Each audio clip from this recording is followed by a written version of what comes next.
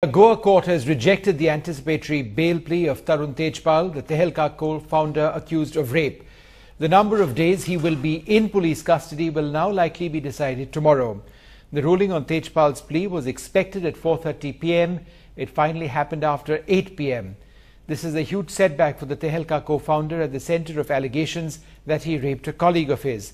Tejpal, who was not in court, has been at the Goa Police Crime Branch office since the afternoon, perhaps an effort to show that he was ready to participate in investigations against him.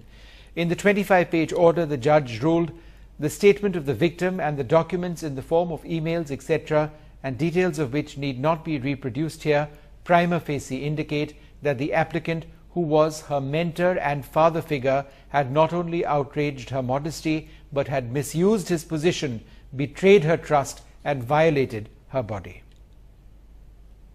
Court ने हमें बोला है कि हमारी anticipatory bail court मंजूर नहीं कर रही है और हमने पहले ही कोर्ट को कहा था कि हम इन्वेस्टिगेशन ज्वाइन कर रहे हैं और हम already mister Tejpal already join कर चुके हैं